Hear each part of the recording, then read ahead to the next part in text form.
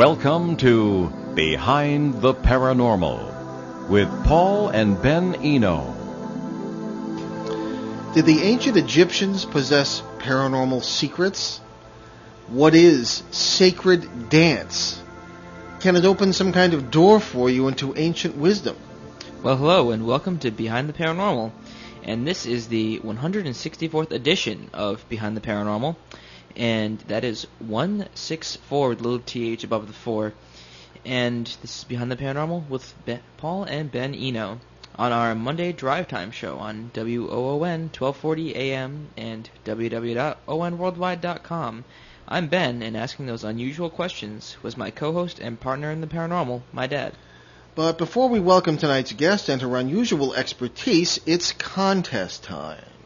Oh, as always, we have our weekly contest.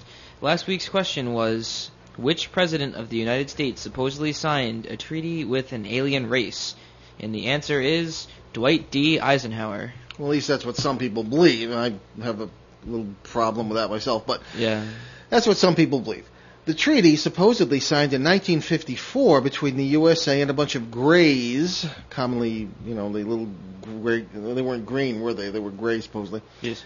Said that we'd stay out of each other's way, but that they could establish bases here and give us some kind of technology. Somehow that doesn't seem like staying out of each other's way. But anyway, you'd think the grays would have had us on a reservation by now, but apparently not. Or the whole world's a giant reservation. Anyway, Amy Boyle from Boston was the winner. Congrats, Amy. This week's question is, what ghost supposedly haunts a riverbank in the town of Rio Frio, Texas? If you can deal with that, call us locally at 401-766-1240 or from anywhere in the U.S. at 800-449-1240. If I don't announce a winner during the show and you still think you have a shot, drop a line to me at bennettbehindtheparanormal.com. The winner will receive a copy of The Alchemy of Dance, Sacred Dance as a Path to the Universal Dancer. I love that title. That's by tonight's guest. Les Zehr is the author of The Alchemy of Dance, Sacred Dance as a Path to the Universal Dancer. Originally from Peru, Leslie was raised in the USA, left Western culture in 1986 to immigrate to Egypt. She is one of the very few writers and teachers of esoteric wisdom who actually resides in Egypt. Leslie holds a degree in psychology from the Virginia Polytechnic Institute. And in Cairo, she continued her studies in alternative therapies and esoteric wisdom. Leslie holds international certifications in aromatherapy, touch for health, and hypnotherapy, as well as diplomas in classical homeopathy and sand play therapy. Something you used to do in the sandbox. And we'll have to find out about that. She is also a Reiki master. In 1995, Leslie opened one of the very first centers for health and wellness, health and well-being in Egypt. She is Cairo's most prominent aromatherapist. In February 2006, she presented a lecture on aromatherapy at the National Research Center of Egypt. Leslie's shamanic work with plants has led her to develop a line of Egyptian flower and sacred sites remedies called the Alchemia Remedies. I hope she'll correct me if that was wrong. A great many paranormal and goddess experiences have led to many of her current beliefs and methods. So, Leslie... I'm sorry, Ben. No. Let me give her website. See the website. EgyptianFlowerRemedies.com. EgyptianFlowerRemedies, one word, .com. All right, so Leslie Zehr, welcome to Behind the Paranormal. Thank you. Thank you for having me on your show. Oh, very good. Let me get my headset on here, Leslie. Very good. It's nice to have you. Okay, I guess we're going to start with a question from Ben here, and start at the beginning. All right, so you often mention the term universal dancer. It's even in the title of your book. Are you talking about God, or could you please elaborate on that point? Well, the universal dancer is actually the last card of the tarot. It's often called the universe or the world. And the tarot really is a pictorial illustration of the alchemical or the enlightenment process. So really the universal dancer is that last point that we're all trying to get to, the point of fusion. It's when we're one and dancing with the universe. It's the point of co-creation. So basically what I'm doing is, or the work that I'm doing is all work to get us to that point. the dance is just one piece of that. But really, that's the concept of the universal dancer, is getting to that point of fusion, that point of co-creation. I guess I'm a lousy salesman for my own book, but the Turning Home God, Ghosts, and Human Destiny was my last one, and I received a rare complimentary email from someone who liked it. Usually a lot of people just don't understand it, and a lot of the so you must be able to communicate better than I could this notion of total universal unity through things like dance, which is what I tried to do in that book. See, I go back a lot of times to ancient philosophy, very ancient philosophy, and the Greek idea that the creation kind of started with musical tones and a dance and the whole frequency thing. Well, and, the center of every atom, there's just a vibration. That's it's true. The very center of it. Well, Leslie seems like she's really nailed it, and I think that's pretty cool. I just love the dance images you use. I think they're just glorious. Yeah, considering it's really, really hard to explain this stuff. You explain it very well. Thank you. You do. Yes, it is difficult to explain, and I swore I would never write a book for that reason, because I felt it was very experiential, but then I think the book really backs up the whole concept, so that's... Yeah, I'm sorry to say we haven't had a chance to read it before we had you on, but we're going to. What's interesting is there's some like Christian children's song that's like depicts Jesus as like Lord of the Dance and stuff. Oh yeah, the old Shaker hymn. Oh yeah. You and your brother grew up with that. Yep. Yeah, and back to what you're saying about explaining this concept of the universal dancer, I think that's one of the advantages we have with the dance. This sacred dance that I teach is an analogy. It's just following the music, which is really what co-creation is all about. You hear the music and you follow the call. So the dance is really an analogy, and I think, unfortunately, in our daily lives, we really don't have enough opportunities or different ways to express or practice this concept of co-creation, this concept of surrender, and allowing the music to go through you or following the music. So I really think that the dance actually makes it easier because it makes it experiential. You can actually have the experience of surrendering to the music, and then you know what it's like. You know what this idea of co-creation is all about because you've actually done it. You've done it on a very physical level, but still I think that's part of the problem is that when you're looking for this, when you're trying to understand co-creation, what does that really mean? Yeah, that's true. So, to have the experience in any form, whether it would be dance, or I'm sure that someone could read that book and apply it probably to any kind of art, even cooking or anything like this. I'm sure that it would still be applicable, but for me, it came through with the dance. But I think that's one of the important aspects of this dance is that it allows us to practice this and have a real experience of it. Yeah, without words getting in the way. Yeah, it's very, very interesting. Like following the rhythm of things. I get what you're saying. That's cool. I like that. Yeah. And really, the universe is a vibration. It's moving in waves, and the four primordial movements that we use are all wave movements. We're trying to realign ourselves with the wave. Music moves in waves. So ultimately what we want is just to really pass the music through our body and respond to it. And again, I think that's another aspect of co-creation. If we allow the music to move through, yes, it's my body and I'm responding, but I'm responding to some guidance or something that I'm hearing or feeling that's actually moving through me. Okay, now Ben and I wander in, a couple of guys off the street. We don't know anything about tarot, and I don't know that much about it. I mean, 40 years in the paranormal, it hasn't crossed my path that much, except people using it, but I don't really understand, or astrology either.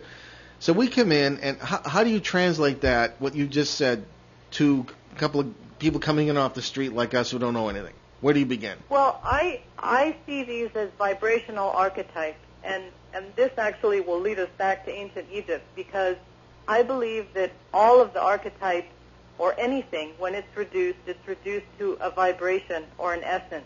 Okay, well, let me just explain. An archetype, at least my understanding, is a universal symbol that resonates with just about everybody on the planet, regardless of their culture. Okay, a symbol. Okay. That's it. That's a good way. Okay. Yeah. Sorry to interrupt. And I would say something like Mother Earth is an archetype, and when we reduce it to its essence, it comes to a vibration, which is why every mythology, for example, has a Mother Earth archetype. It's named something different, but in its essence, it's the same thing. Now, what do you mean by a vibration? I mean, people are always using that word on this show, and maybe I'm a little slow today, but there are times I can't quite fathom what they mean. What do you mean by a vibration? Well, I know what Ben just said, but... Well, I work with the elements, like in the dance I work with the elements. The different movements are related to the 4 elements. So I see vibration or energy like fire, and then as we move through the densities, as things begin to get a little bit heavier, inspiration or energy moves to air, which is the mental realm. So I'm talking about that thing just before the mental realm, just before we name it Mother Earth. There's a vibration. There's something that's even more essential than the concept, because as soon as we name it, we begin to limit it. So So this is that's why I'm saying it's a vibration. It's something slightly higher than a mental image or a concept. So okay, you're still losing me here. Is it like a musical tone or a wavelength? Or something. Well, how do we perceive it? Yeah. How do we perceive this vibration with our? We feel it. Okay. Yes. Which is again like, my belief is its connection to ancient Egypt. I believe that all these vibrations occur, as I said, before they move to the mental level. They occur as a vibration. It's almost like the idea, or what's just right behind before you get the idea. Yeah. So it's very difficult to name. It's very difficult to name it because it is an essence. As soon as we name it, we've moved it from that level, from the energetic level into more of a mental concept. So it is difficult to grasp. So like an instant before the telephone rings, you kind of feel that it's going to ring. If you really watch yourself, that's what happens. Yeah, and you're probably perceiving that vibration. Okay, I got you. Yeah. All right. I don't know if anybody else does it. It's not easy. No, it isn't easy. Okay, I can see why it takes years of study. In the mental level, so it's difficult to talk about concepts that are sort of pre-mental. Let me interrupt the conversation here for a minute. I want to welcome into the studio our good friend Dave Balfour. Dave has a show on this station as well called Do You Remember, and he's also he works with us in the areas of history and folklore. That's my other hat. And welcome to the show, Dave. Thank you very much. I didn't mean to interrupt. I just you're good. As I told you the other night, I just drop by for a quick visit. See, you're so important, Leslie. You get 3 co-hosts. Wow, Leslie, I've been listening to your show. It sounds extremely interesting. Okay, well, any questions you have, just raise your hand. Okay. And although I'm not a nun, I'll call on you. All right. Okay, I have to say something. Just make an observation here, Leslie, that people might find very interesting. I spent 10 years in the seminary, and they don't deal with usually sacred dance or, sometimes they do, or frequencies and this. But just, looking at the totality of Christian tradition, there is a tradition of sacred dance, and the Eastern Christian churches were very influenced by Egypt and by Egyptian spirituality, by Egyptian art. If you look at Orthodox icons, they're very Egyptian looking. Yeah, look at the Antiochians. Yeah, the Church of Antioch, they're very much the same way, and I just think that the concept is just so perfectly beautiful as you express it, and it is present in even the Christian tradition. So one can imagine how present it is in the Egyptian tradition. So we're here. We are a couple of guys coming in off the street, as you say, and you've started to communicate very well what you're doing. Now, as far as you yourself, where did you begin with this? How did you end up in Egypt? Well, I ended up in Egypt actually when I was 9 years old. I had a passion for Egypt. That was just all I thought about. And interestingly enough, somewhere along the line, I lost that, and I went into science. And I think I would have gone into Egyptology if I could have done it at that point. And I went into science, and then, as the universe would have it, I married an Egyptian man. I went to Egypt, and that was how I ended up in Egypt, which is where I think I should have been. So I guess he was the escort to take me there. So that's how I ended up in Egypt, and I've just stayed there all this time. And that was 1986? Yeah. Okay. How have not to get political, but how have your ideas been received by the general Muslim population? I know that they have a certain awareness of this kind of thing. And certainly the Sufis Yeah. use sacred dance, but they're considered heretics. How do you deal with that? Well, Or do you have to? No, I don't really have to, because first of all, the dance that we do, the sacred dance that I'm teaching, actually looks a lot like belly dancing. Oh, I hear you. Okay. So in the end, that's what it evolved into. When the sacred aspect was removed, it became something slightly more profane or more performance-like, and it moved into belly dancing. But it's the movements are very similar. So it's present there. Oh, I did read that part of your book. Yeah, well, I was able to read some of your book. Yeah. Before the show, and you were discussing that. Yeah. Okay. So that type of dance is there in that way, and I think that what's interesting is that the majority of my students are actually Egyptian women. Mm-hmm. So I always found that quite fascinating, because I'm teaching this dance that the movements are pretty much something they've done all their lives, but they really want to know the other aspect of it. They want to know the deeper aspects of it. So it's been an interesting experience to work with them, and I'm flattered that they would come to me to learn this, because it really is something that's in the culture already. Okay. But as I said, it's slightly different, or they don't know the deeper aspects. That's kind of been lost over time. All right. All right. Ben's So, got a question. what makes sacred dance? I should say, not what is. Well, it depends on which way you're looking at it. Very much it's about the intention that you're using when you do the dance. If you look at it from a more anthropological standpoint, in anthropology, anything that's sacred takes us back to the first time. So I think this type of dance actually covers both of those bases. So in anthropology, we're going to go back to the first time. And the first time is creation, which is really what we're doing. When you do this dance, you are recreating the universe every time you do the dance. Mm-hmm. They are primordial movements. They're elemental movements. So it has that aspect of taking you back to something that is very primordial, just very essential, again, my favorite word. But that's how I look at things. I take things back really to their essence. So we have that aspect of it in the ancient sense, that it is related to these wave movements, which are very essential. It's related to, the creation from the very beginning. And also we hold an intention. And I think the intentional part of it comes in a little bit more depending on what you're going to do with the dance. Okay. If you're going to do it for your own healing, Mm-hmm. if you're going to do it as a meditation. So that also makes it sacred, but then it has many different aspects of being sacred. It can be a healing dance. So there's many different ways that the sacred comes into it. Okay. But it's always about your intention to All right. begin with, meaning that I intend to go back to something primordial, or I intend to do it for healing, or however you're going to manifest it. Let me just remind people of our call-in number today. You're listening to Behind the Paranormal with Paul and Ben Eno on WOON 1240 AM in New England's beautiful Blackstone Valley. And also online at www.onworldwide.com. Our call-in numbers today locally, 401-766-1240, and nationally, anywhere in the USA, 800-449-1240. And our guest is Les Zehr, expert on a number of very interesting things having to do with ancient Egypt, including aromatherapy and sacred dance. So in a sense, Leslie, what you're describing is you're expressing the inexpressible. Yeah. Yeah, we're very good. Okay. Yeah. All right. That's a very good way to put it. Okay.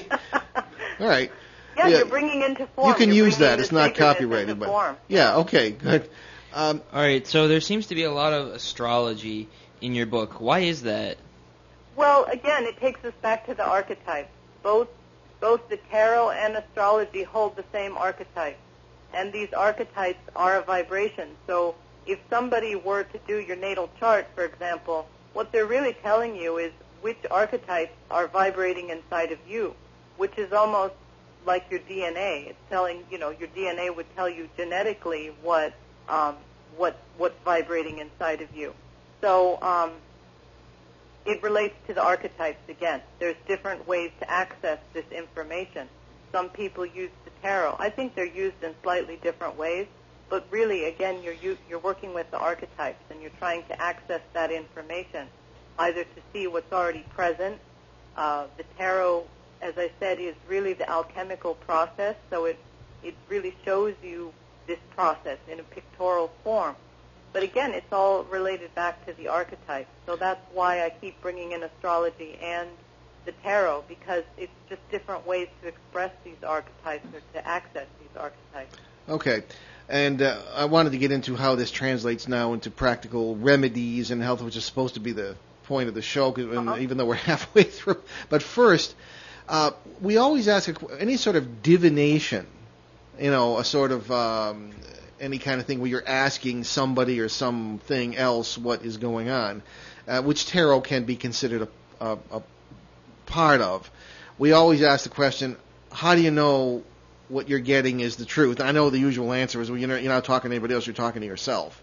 So what's your response to that? How do you know the information you're getting is not a lie? Well, it's a major concern in our work sure. on the paranormal. And actually, that's a huge concern for me, which is why for a long time, I basically, the way I got into the dance, tarot, and astrology was all the same thing. It was an opening that I had during my Uranus opposition, which was back in 2002. And so when information started coming in, generally when I dance, I channel information.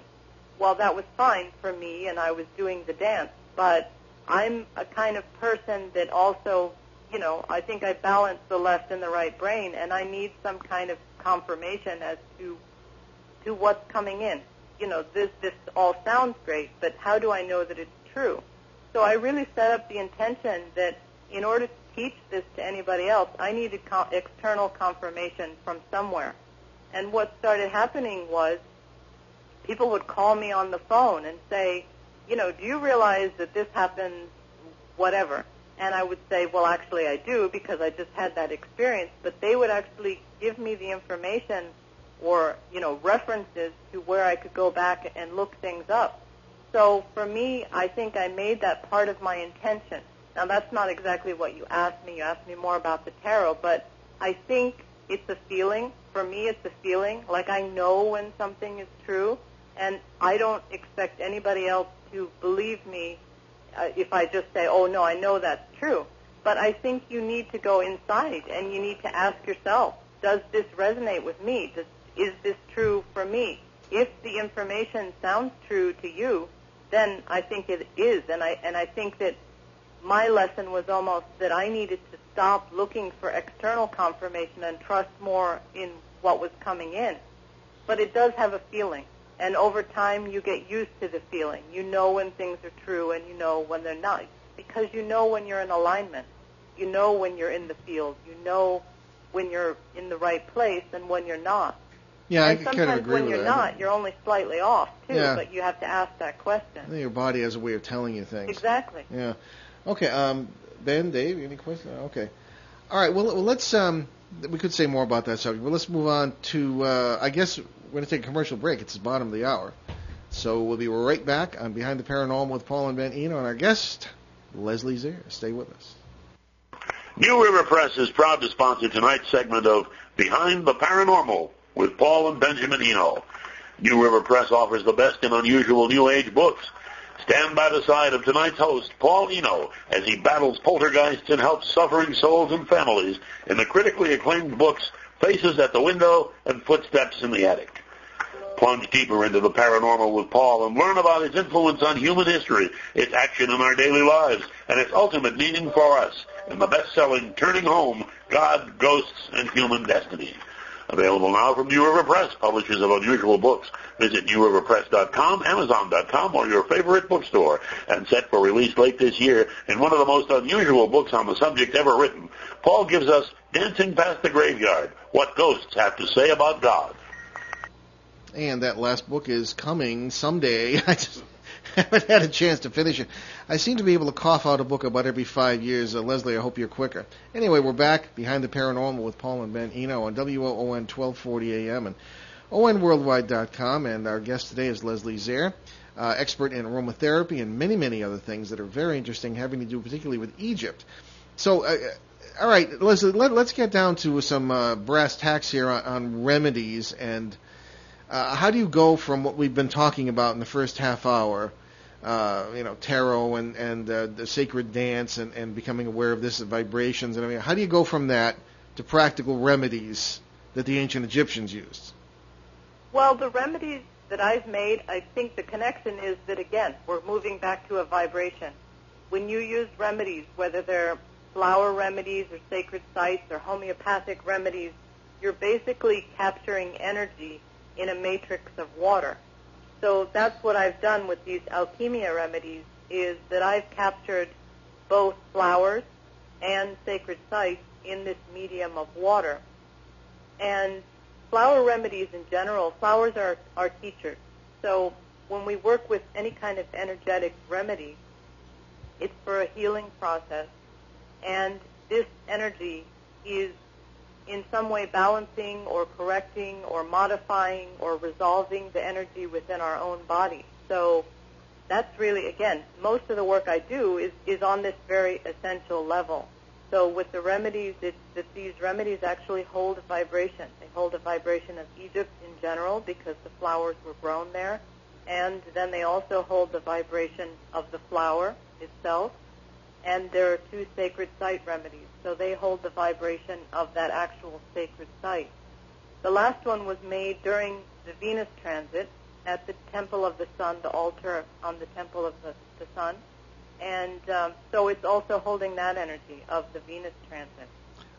All right, that I might ask you to explain. But well, I'm thinking in terms of grassroots practicality here. Ben and his mom both have allergies. Okay, and at our age, my wife and I creaking around the dance floor are not the prettiest picture. But how do we translate sacred dance and herbalism, whatever, into, say, Ben not being able to sleep in his room some nights because of the...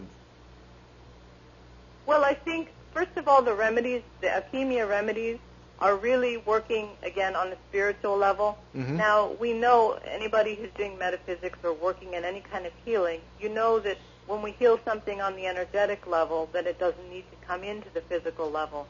Or if we don't heal something on the energetic level, then again, it goes through these densities, and it first goes to the mental level, and then the emotional level, and then ultimately the physical level. So if we can heal things on the energetic level, we don't have to work with physical ailments because we've already resolved it. When I work with the remedies, the alchemia remedies, I'm not working on physical issues. If somebody comes and says, for example, they're not sleeping, I would say, well, I would explain that we're working on these other levels. If we can resolve those issues, yes, it will move into the physical level. But I've had people that came that wanted to stop smoking or something, and I said, it may help you to do that, but that's not what we're looking at. That's not where we're going in. We need to go out and see what issues you're actually dealing with on a higher level, resolve those, and then hopefully all of the physical ailments can just disappear because, again, disease comes to teach us something. Oh, I hear you. So in other words, if you set the vibration right, it doesn't translate into a physical ailment, exactly. So you don't have to heal it. Yeah. It's when we don't get it. You know, physical issues are usually when we kind of need a slap in the face. It got heavy enough that we didn't see it, and sometimes you don't. It's not that you're missing something. Sometimes you can't really get it until, it moves into some part of your body. And this is like the healing power of illness and all these books that are written about the body-mind connection. So when we have an ailment somewhere in our bodies, we can look at what organ or what part of the body it's in, and then we know what the issue is. If it's the liver, it's related to anger. If it's the blood, it's related to the life force. So we can look at those things and translate them back and begin to understand what the real issue is. And this is why you need to go back to that vibrational level, and that's really where you need to do the healing, which is what hands-on healing does, or homeopathy, or any of these energetic ways of healing, because we want to get to the cause of the issue. Now, does that work with cancer and things that are extremely serious and life-threatening? Yes, and cancer we know, and even a regular allopathic doctor will acknowledge that cancer is a personality type. So that means it's starting on that energetic level first. The father of Samuel Hahnemann, who's the father of homeopathy, talked about miasms.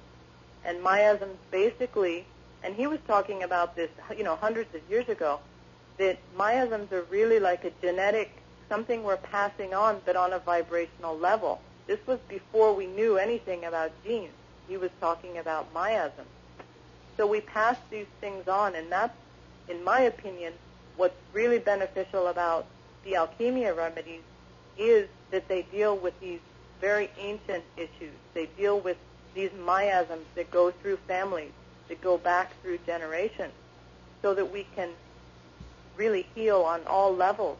And ultimately, that's what the Mayan calendar is talking about, is that on the seventh day, we will be evolving on all levels at the same time. We'll be evolving through our history and the present and all of it at the same time. We'll be activating all of this. That's an interesting observation. So we're not limiting ourselves to ancient Egypt here. And this is something I've learned in traveling, is that all the ancient peoples pretty much knew all these basic things. Yes. About ourselves. Yes. So if Ben or I or Dave went to the ancient Egyptian doctor, he or she would not necessarily hand us a medicine? No. Well, okay. What would happen? That's very limiting. Again, all of this, things being reduced only to the physical level, really came through time as we became so focused on the physical. When we disconnected, when we became only interested in the material, whether it's money or physical, we moved away from that lighter, subtle realm, or in seeing the importance of that, and we moved to this strictly physical one. Most modern medicine is dealing on the physical level, but we know that it's not curative. If you don't resolve the issue, it's going to just keep coming back. So I think any type of holistic health, which is what the ancients did. I mean, they were never going, and probably they actually hardly ever looked at the physical realm. I would expect that they would mainly start with the more spiritual, because that's just where they were focused, was more on that spiritual realm, and feel that there must be something out of alignment on that level that is causing everything else to be out of alignment. Boy, talk about everything being out of alignment. We look at society today as we've inherited it or built on it, and we have a drunkenness with technology. We have a complete, duh when it comes to everything you've said, pretty much. How do you begin to deal with people who come out of this ethos today? I mean, it's just we're like, Neanderthals are more advanced than we were spiritually, probably. I mean, how do you begin to deal with people who come out of this society? Well, I think because it comes to a critical mass. That's what getting sick is all about. Yeah. That's when it becomes completely physical and your life is threatened. Then I think you suddenly say, wait a minute, I better get things in alignment because, and it's unfortunate that it has to come to that point, but I think it has. And hopefully with the availability or the increased awareness about different things that, and different things being available, more spiritual things or more spiritual practices, and that's why I think the dance is a good thing, because most women love to dance. So they can do that, and they can have a great time doing it, and at the same time they benefit on the spiritual level, and I think it opens a door for them. I think there's many ways in. Okay, you just led into a rather beautiful aspect of this that always strikes me, and that's when I was writing Turning Home, I put in some stories I'd heard from friends in Egypt about women who are Muslims who go to, and this is, I think it's at Dendera, at the temple there, and they go to an image of Hathor, and they leave, as I understand it, offerings of vegetables and fruits in hopes of having children, because it was Isis was known as the mother of all children, and is known as the mother of all children. And I just think, and they'll say, well, I don't know who she is, but she's a good lady. And because oftentimes, if they don't have babies, they're in trouble. And they say very often it works. And I just think that is a beautiful expression of universal human love for the mother. And that seems to enter into your work as well. Can you talk a little bit about that? Well, it the return does, of the goddess, as it were? Well, and honestly, personally, I believe that's why I needed to go to Egypt. I needed to reclaim my femininity, and that's how I did it. Mm-hmm. I went to a place. Egypt is very polar. It's very masculine and it's very feminine. You have the lush Nile Valley and you have the desert. You have these two extremes, and it comes up with everything. But I really think that for me, that's where I needed to go to see this, to live in a society that is matriarchal. I mean, it looks patriarchal, which it should, because the masculine is the external. But it's the women that run everything, and everybody there, the men know that. Yeah, we know it at our house. Yeah. Oh, yeah. So for me, I really think that I needed to do that. I needed to leave Western society, and I needed to go someplace where I could embrace that aspect of myself. And my attunement or my initiation was in Dendara Temple. And Hathor she's the goddess. She's the cow goddess. She's the sacred cow. And she is about fertility and birthing. And for me, I really feel that I was rebirthed when I went to Egypt because I was allowed to embrace these aspects of myself, and it is very socially acceptable. So it was just easy to do that. Very good. Okay. So how did you get, I know we're kind of backtracking, but how did you get, the journey from Peru to here to Egypt must have been a real odyssey for you. Well, I left Peru when I was quite young. I was 5 years old. So I've lived most of, at least the years through school, I was in the United States. But I think it is my journey. And I see that, again, talking about vibration, I remember things from my childhood that are feelings. They're not concrete, images or thoughts because I was very young. But when I went back to Egypt, I felt that I had gone home. And I think a lot of that was that connection with that feeling. Peru is also a very ancient culture. I think that's just my calling, is to live in ancient cultures. And the vibration is very different. If you go to Egypt, the minute you get off the plane, it just feels different. And for me, I have trouble when I come back to the United States because it feels different for me. And it's not, and I don't think it's the vibration that is really, for me, a very creative one. I mean, for me personally, a very creative one. I feel much more creative or expansive when I'm in Egypt. So for me, that's the place that I should be. Okay. Do you feel that people today are becoming more aware of this level of living that you're describing, rather than just the, climb out of bed, crawl into the car, go to work, and say maybe, the entirely physical aspect? Yeah. I think the economic crash, that's what it was all about, was to make everybody realize that money is one thing, and there are other things, and maybe the only way to really realize it is to not have it, Yeah. And there were many people. I mean, we get a lot of programs from the United States and Egypt, and watching programs like Oprah where people would say, it was the best thing that ever happened to them. It brought their family back together. And in Western society, I think people have become, obsessed with technology, as you were saying, and it separated people. It makes them into their gadgets or whatever instead of this sense of community. And so I think that, when something drastic happens, you have to find people to help you or people to connect with. So it probably is a blessing in disguise. Yeah, that's a very good way to look at it. And you did mention the Mayan calendar, and I don't know why I think of 2012, and Ben doesn't either, I guess. What? Well, we're talking about 2012. I wanted to ask. No, you were just sort of like, blah, 2012, and I was like, wait, what? I'm sorry. Well, I didn't mean to confuse you. No, but Leslie brought up the Mayan calendar. I was going to ask what her particular opinion is on that. I mean, I don't know, because we get questions about it all the time. In a way, I'm sick of the subject, but people are concerned about it. Yeah. So what do you think, Well, Leslie? I think there's two things going on. I mean, I had, in fact, the friend of mine that's the Dean of Consciousness Studies at the International Metaphysical University, she's the one that asked me to do the Remedies course, and she's the one that introduced me to the Mayan calendar. And I was introduced through Carl Kalaman's work and Ian Mungold's work, and which I think is, is much more spiritual and probably closer. The Mayan calendar is a calendar of the evolution of consciousness, and that's what I see. That's what it's showing us. Mm-hmm. I'm not, convinced about all the doomsday things, although we are moving into a period of solar flares, so we don't know what's going to happen. So those two things may coincide, but I don't think they're the same thing. I see the Mayan calendar as being, it is the one we're talking about, is the spiritual calendar, and it's been very accurate.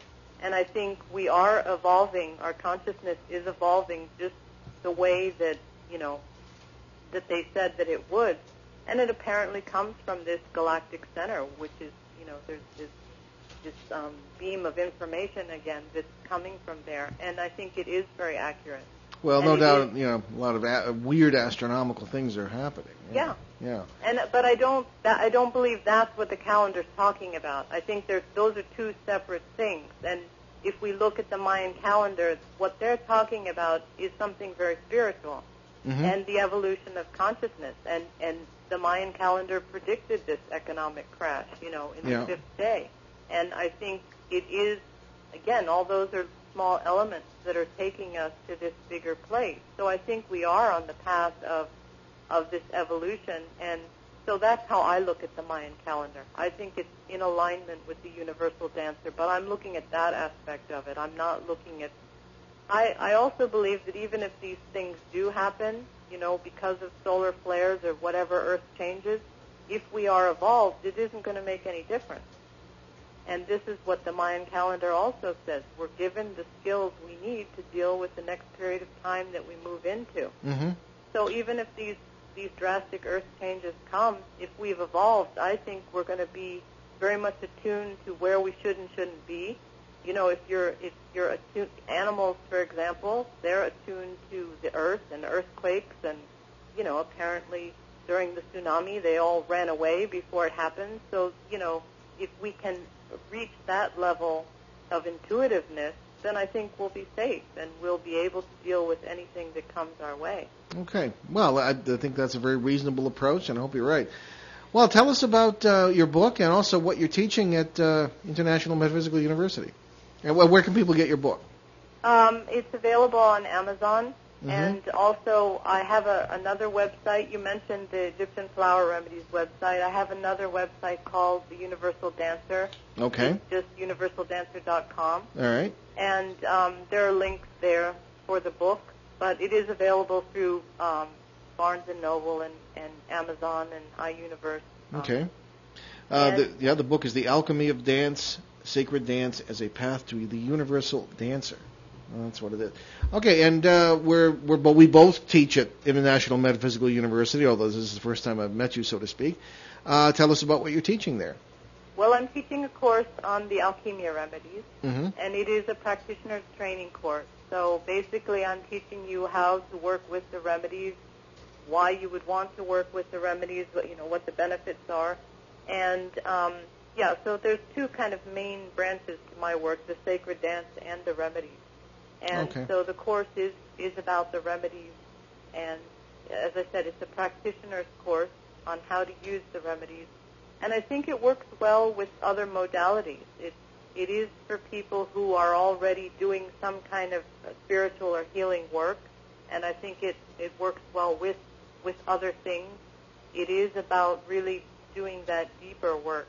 So I think it's something that's very necessary at this point in time, because we were talking about all the changes that are going on, and I think we need to work at that level. We need to really go in there and do the deep work at this point in time. Okay. All right. Well, Leslie, we're coming down to the end of our interview here. I wanted to thank you so much for being with us. It is extremely interesting, very unusual subject for our show.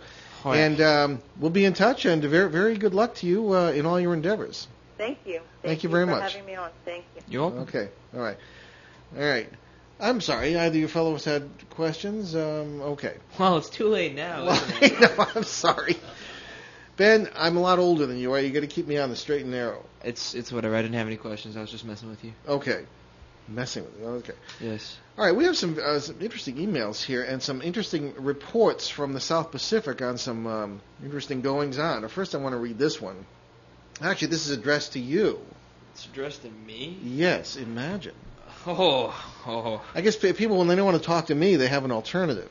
Oh, I get, yeah, because I don't know, whatever.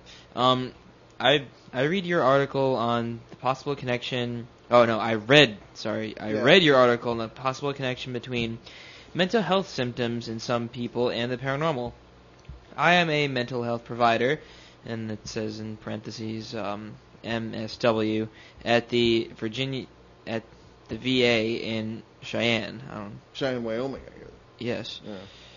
I love to study quantum psychology based on quantum physics and find it the key to the correlations I, and obviously you, seek between mental health symptoms and the alternative paranormal explanation.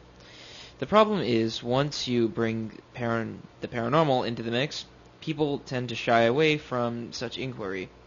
Could you recommend anyone else who may have explored this connection so that I may further my study and theory and have additional backup research? Thank you for your time.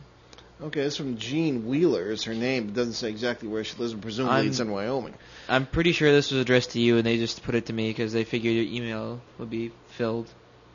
Oh, well, sometimes that's all right. No, that's, well, you have insights on that sort of thing, too. Well, because, I know a lot of people that are into that subject. Well, yeah, I unfortunately do not. I was being facetious. I see. Yes, you occasionally do that. Yes. As do I.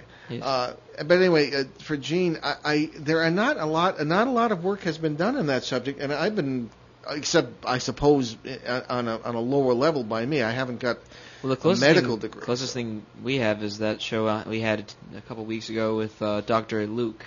Yes. That's pretty much the closest you'll get, but yeah, we were discussing a parapsychopharmacology. I defy you to spell it, but he is probably the world's leading expert on it at the University of Cambridge in England, and even he was mentioning that there are certain roadblocks that still exist. Now, back when I started this, if nobody wanted to hear it, and I was working in psychiatric hospitals as a seminary student and as a grad student, and only in closed, darkened closets would mental health professionals even discuss the paranormal. And they knew that's what I was doing there. And I was working with a priest who ostensibly was the chaplain there, but also was one of the greatest experts on exorcism at the time as well. This is in the 1970s. So to this day, there is still a certain amount of reticence among these people. I've addressed groups of psychiatrists on this subject and brought up the idea that the paranormal may be intertwined, almost certainly is intertwined with some cases, of what is generally interpreted as psychoses.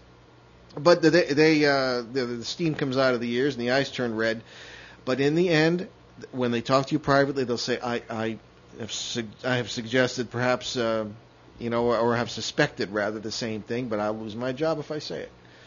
So there just isn't much work being done in this field. I'm doing what I can, but again, I've been told I have the wrong academic degrees. But one does what one can. I mean, Edison invented the light bulb with 3 months of formal education, so I don't know. So I'm afraid I can't be very positive on this for you, Gene. If I do run into anyone who is working on the paranormal / psychiatric field, I will let you know. All right. Now, we have some interesting reports here from the South Pacific. Some of them go back as far as World War II. This has to do with the phenomenon which generally is interpreted as being flying monsters or pterosaurs of the paranormal, I should say, of the prehistoric variety. And this is in the producer's looking at me. They are known in Papua New Guinea as the ropin, or it translates demon flyer. It is a monstrous creature that's terrified the natives of Papua New Guinea, supposedly, for thousands of years. Another smaller creature, the dua, possibly related to the ropin, haunts some of the far-flung outlying islands. Now, this is our little bit of a lead into our CBS show next Sunday, which is going to be on this subject. On this subject with Nick Redfern, very well known, generally known as a UFO researcher, but also why am I never consulted on these things? Well, you don't like Nick? Well, I do, but I just didn't know that was the topic of next week's show. Your dad likes to surprise you. Oh, it's just like a birthday every day. That's right, every week anyway. No presents, though. Oh. I'll give you a model of the pterosaur. No, I'm fine. Anyway, there are all kinds of sensational eyewitness reports collected by determined exploration, and to this day, it's not easy to explore some of these places. You're talking about Pacific Islands with terrifying snakes and jungles and all this. It's like Jurassic Park. Yeah, it's still there, very much like Jurassic Park. But anyway, some people have been penetrating in their researches and have led serious people to the conclusion that the two distinct animals really do exist. There's Ropen and there's Rua. All right. The description of both of these flying creatures match that of the fabled pterosaurs, ferocious flying dinosaurs thought to be extinct for 65 million years. Now, two of these fellows are Jim Bloom and David Wetzel. They're two of the fellows who have kind of spent a lot of time and taken their lives in their hands by exploring some of these dangerous areas and some of the outlying islands where some of these monsters supposedly live.